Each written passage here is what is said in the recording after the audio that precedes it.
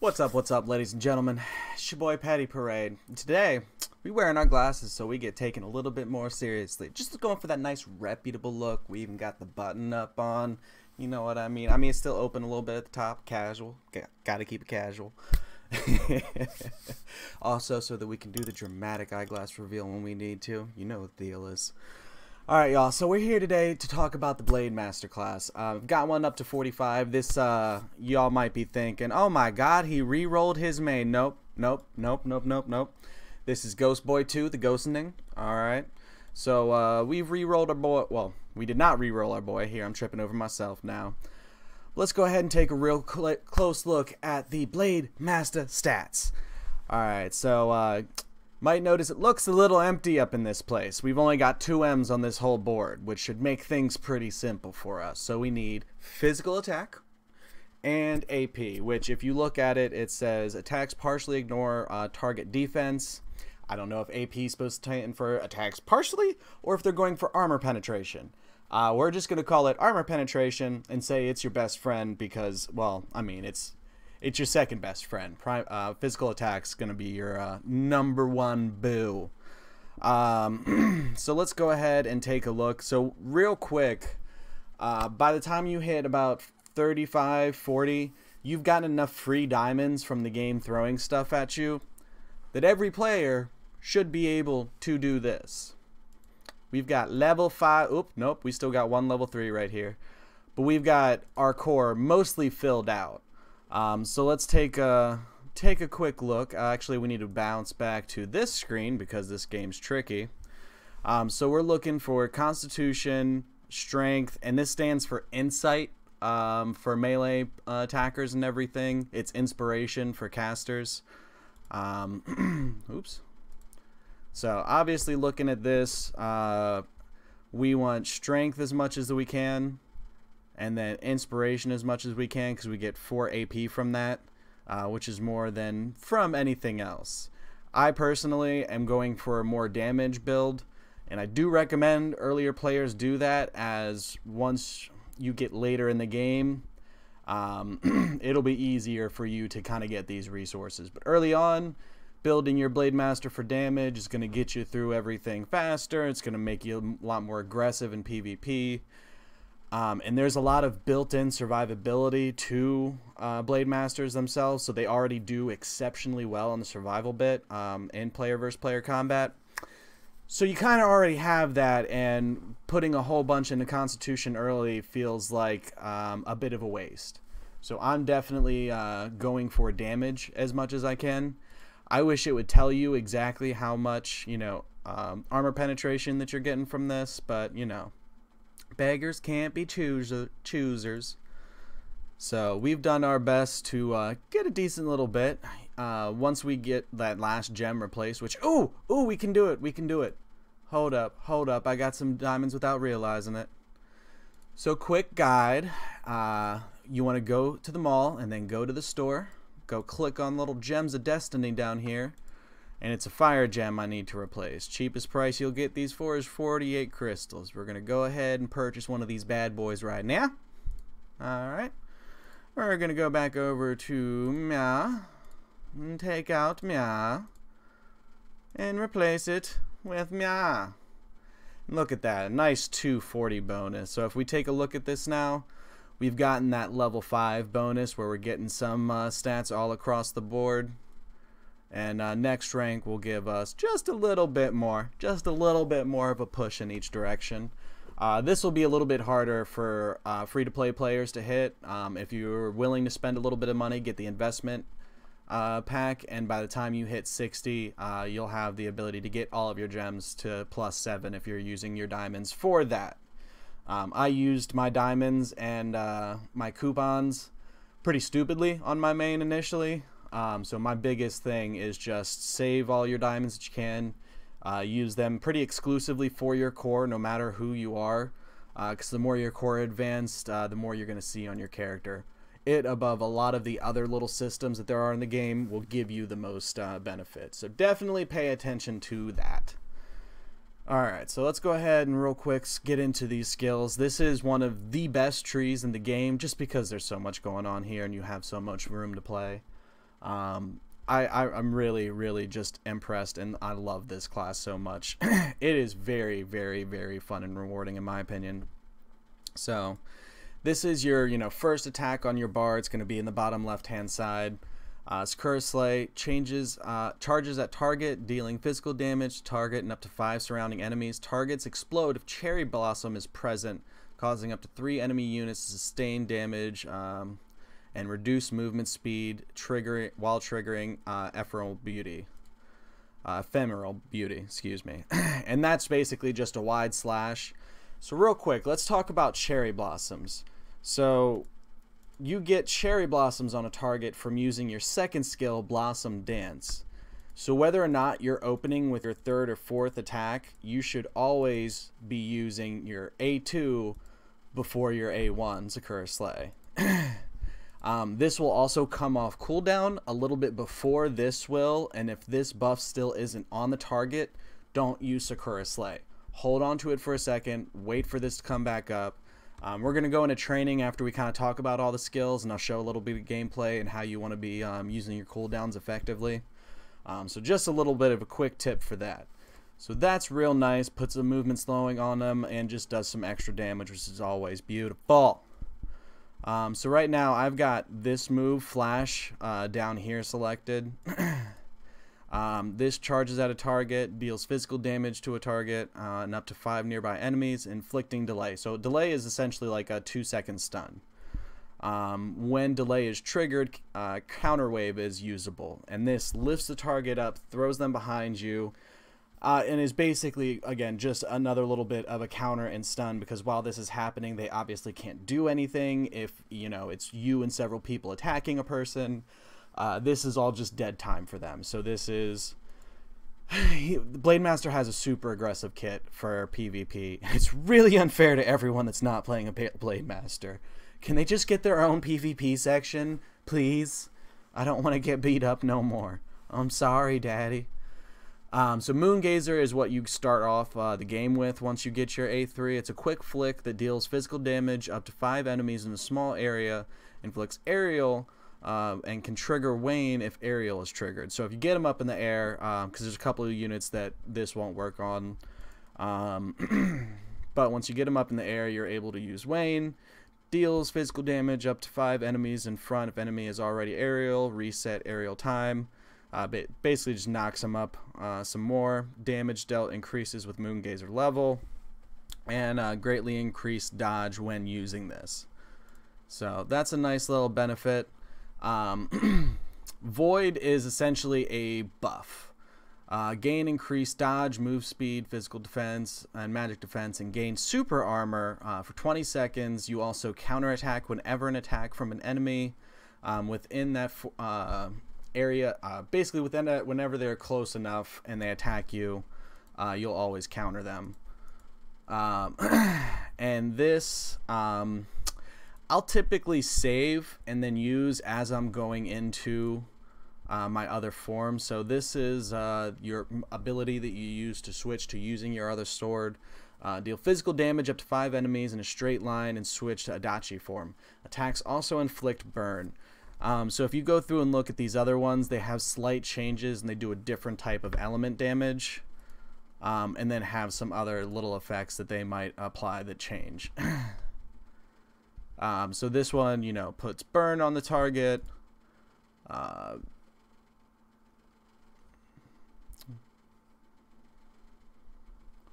Yeah, this one's freeze and then shock. I was trying to see if they described what shock or freeze or any of those do, but not particularly. This mode, however, so when you're in your other form and switching back to your one-handed sword, these actually have a bit of a difference, and they don't change like your element, so to speak. You're the one you start off with, does some physical damage and everything, nothing super fancy. This one will reduce damage for anyone that's nearby. Oh, the first one knocks them up in the air. It doesn't have a lasting effect, where this one reduces allied damage that are around the sword, and this one increases people's damage that they do while they're near this area effect that the form causes. So just a quick tip on those. This is going to be your base attack when you're in your heavy sword form. A 2-stage whirling cleave that knocks back up to 5 enemies in front, dealing physical damage and inflicting delay. Again, this is another move that stuns, very gross in PvP. Like half to 3/4 of their moves have either stun or an effect that negates the other player's ability to control. So much CC on this class that it's a little insane. Azure Moon, a sleeping slash that deals physical damage up to 5 enemies, knocking them back and can trigger directional slash on hit. Charge at the target, dealing physical damage to the target and up to 5 nearby enemies. Damage dealt increases with Azure Moon level. Current Dachi element will inflict additional burn, freeze, or chance to shock. So depending on which of these 3 that you are using, will depend on what effect chance that has a chance to put on. So this is a cool little barrier move that reduces a whole bunch of damage, and then as soon as somebody hits it, it triggers another attack that you're able to do that does a pretty massive amount of damage. Base one is Moon Shatter, and then the second one is Landslide. So they're both pretty nice. This one knocks targets up in aerial, and this one reduces their physical attack and also stuns them for a moment. So both of these are pretty nice. Again, 4th skill is going to be a buff, so Go Berserk, greatly increased physical attack and damage dealt, but also increased damage taken for 15 seconds. If fatal attack is taken while in Berserk, trigger Naraka, we're just going to say, I'm sorry if I'm butchering that, temporarily resurrecting for 10 seconds on a 45-second cooldown. Cooldown on the resurrection is 120 seconds itself. So I will usually wait to pop this. Sometimes if you let the AI do its thing, as soon as it goes over into this form, it might pop this. If you're at full health, there's not a whole lot of benefit there, unless it's the very, very beginning of the fight, and you're trying to establish a upper hand. Then I would recommend using this, because by the time you get down to low health, it may be up again. And the 120-second cooldown is when this actually takes effect. So if you use this and then you don't get that effect, after the 45 seconds you'll have the skill back. So most fights will, take a minute, minute and a half, 2 minutes to lose if it's, a 1v1 that's pretty fair. If you're getting ganged up on, obviously wait to pop this until you're about to die, and then be running like hell to begin with. So hopefully this will give you more running time and you can escape before you're destroyed. Alright, so that covers all the skills pretty good. I haven't unlocked this second talent yet. I'm actually trying to push through all the story stuff until I hit the wall of I must be this level to go up in the story, to go through and do all these other side quests, because even after you hit your cap for the day, doing this stuff up in this corner, if it's one of the things like the ace quests and everything, will still give you experience. So I'm kind of hoarding those and saving it for once I hit the level wall. But let's go ahead and pop into train real quick, and we'll take a look at some of this. Okay, 13 minutes, that's not too bad. Boy, them paragraphs on them skills, I just like feels like I ran a quarter of a marathon a little bit. So, and one thing that I forgot to turn back on, uno momento. Just gotta import my config real quick. Here we go. Here we go. Your boy's happy now. Save that. Close that out. Let's get all full screen again. Alright. Let's turn off auto for a second and let some of these cooldowns come back. So can we zoom out a little bit here, bud? That is a little distracting. Okay, we're gonna just leave real quick and then come back into this, and everything should be fine. It's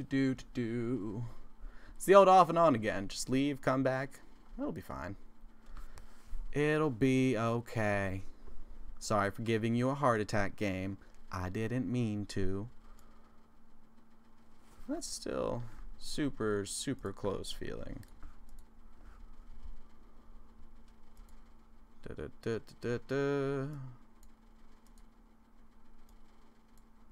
No way to bounce that back. Cool. So we're just really close for some reason. That's very comfortable. I enjoy that very much. Alright, so let's go ahead and pop back into here, and we'll kind of run through those skills. And hopefully all those cooldowns are back up. They is. So again, usually you want to open up with your A3, get some of your stuns and stuff off there, pop your A2, then you get the move for your A1, you get some extra damage there. It's a good time for everybody. I'm sorry this is so super close and it might be hard to see. Oh, and I made the mistake that I wanted to go ahead and show where, you know what, demonstrating mistakes is a good way to learn it. You want to try and save this move for when this was on cooldown. The reason I just used it is the effect from this was still on there. So again, we want to pop A2 first and then use A1, and then we get the second A1 for free, which is just more damage, and we enjoy more damage. A lot of times, since this is more of a defensive cooldown and this form is a defensive form, I'll pop this as I go into here, and that makes killing you kind of a bit of a pain in the butt. So first move is a nice pretty little stun.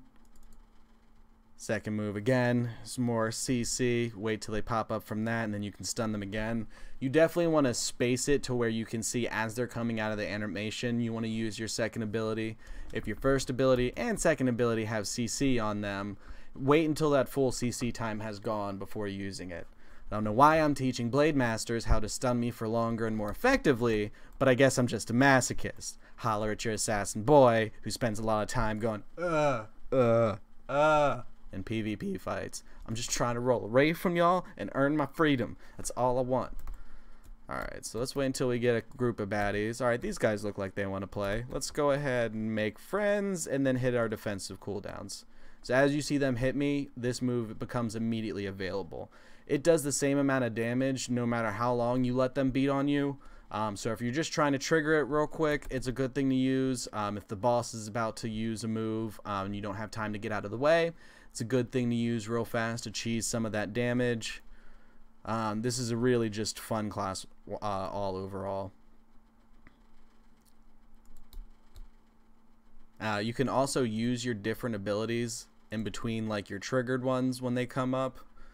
So you don't have to immediately say if you use this and the second ability pops up. You can use something else and then still be able to use that. So don't feel pressured or locked into a combo like there's nothing that you can do once that other move pops up. You have all the freedom in the world to do that. The only time you don't is when you're using this move because it locks you into that bubble and everything and you can't do attacks there. But then you're still free to do all of your stuff. When you pop back into this mode, nothing super special. If you're getting beat on in PvP, definitely recommend you go ahead and get your defensive cooldown back up. We'll try and do a video that's specific just to Blademasters in PvP because we don't need this to be half an hour long. Let me know if you guys have any more questions. Let me go ahead and just turn auto on so you can see it flying through. Let me know if you guys have any questions about anything with the Blademaster class. I'm going to go ahead and keep leveling up. I'm trying to have all the classes leveled up. So far, Soul Dancer is the only one that I haven't started. My Gunslinger is somewhere in the 30s, I want to say. But yeah, let me know if you guys have any questions. If you have any other content that you'd like to see for Dragon Raja, let me know. I am always looking for better ways to help teach you guys and show you stuff in the game. And also, I need to learn a bunch of stuff in the game myself. So all the questions I get are super helpful towards both of those ends because there's a lot of times y'all come in with a great question. I'm like, that is an amazing, amazing question.